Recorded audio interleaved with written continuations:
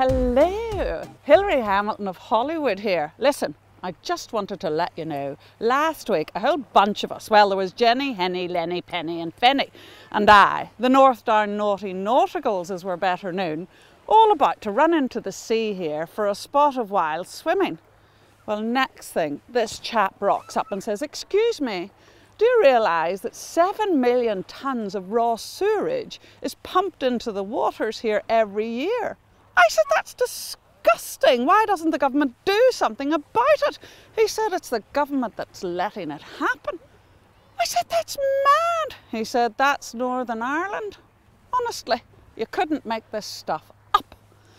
Clearly it put us off going into the water. Well, I mean, that wouldn't really be swimming, would it? That would just be going through the motions. Ugh.